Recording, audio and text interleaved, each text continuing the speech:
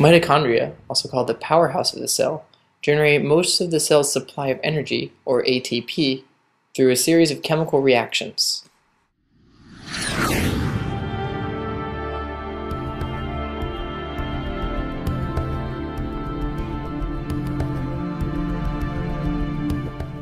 The cytoskeleton is like the cellular scaffolding.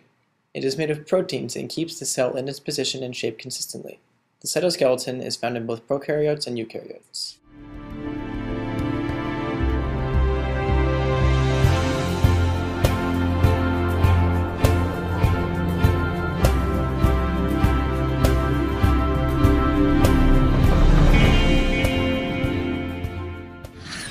The centriole is a structural cell part composed of microtubules made of proteins. A set of centrioles together is called the centrosome.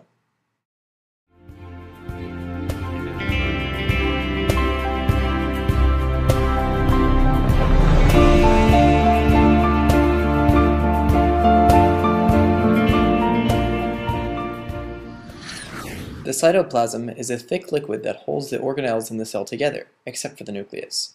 Both prokaryotes and eukaryotes have cytoplasm.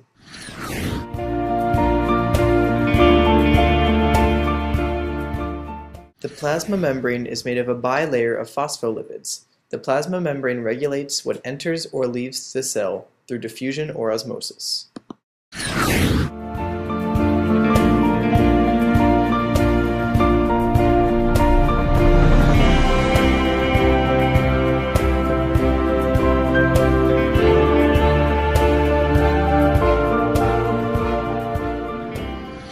Peroxisomes contain enzymes that are involved in the catabolism of a very long chain of fatty acids and other things critical for the normal function of mammalian brains and lungs.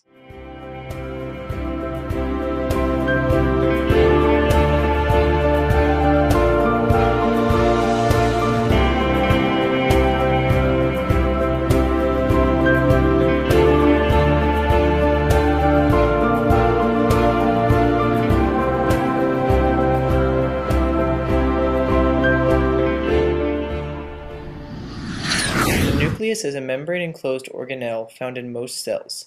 It contains most of the cell's genetic material like DNA and controls most of the cell's function.